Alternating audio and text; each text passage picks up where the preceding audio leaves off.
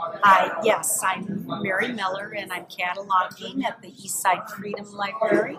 I worked at the Minnesota Department of Labor and Industry for 32 years. I've always had an interest in the subject of labor history and immigration history. I'm finding many fascinating books as I catalog that I want to read in the future, and that will be resources for my research and the articles and possibly books that I write in the future.